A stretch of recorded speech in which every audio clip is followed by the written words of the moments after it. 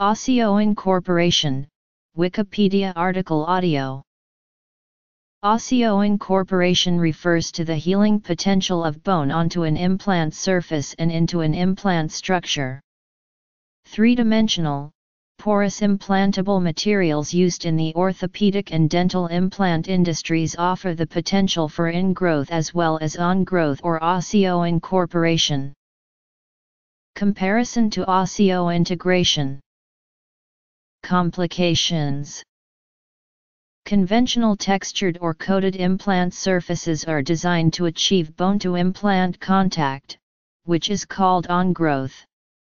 Per Ingvar Branemark defined this on-growth phenomenon, osseointegration, as the direct structural and functional connection between ordered, living bone and the surface of a load-carrying implant. In the case of dental implants, they osseointegrate. Porous implantable materials are designed for bone to grow not only onto the material but also into its pores, and in some cases interconnecting within the material's structure, in a process called osseoincorporation.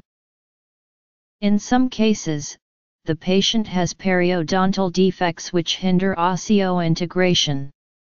Guided tissue and/or bone regeneration may be necessary before the bone can osseointegrate with the dental implant.